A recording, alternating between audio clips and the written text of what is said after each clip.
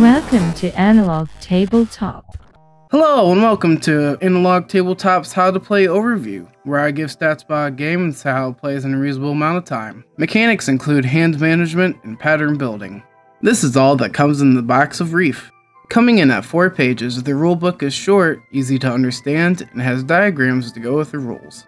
Setting up Reef is easy. The main things are making piles of things and shuffling the cards. Reef is played in rounds. Each round you can either take a card or play a card. If you take a card, it's either from the top of the deck or one of 3 in the row that are already revealed. If you take one from the top of the deck, then one of the cards in the row gets 1 coin added to them.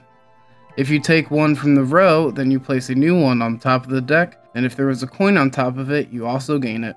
When playing a card, you can do 3 things. You can gain coral, place coral, and you can possibly gain points from its pattern.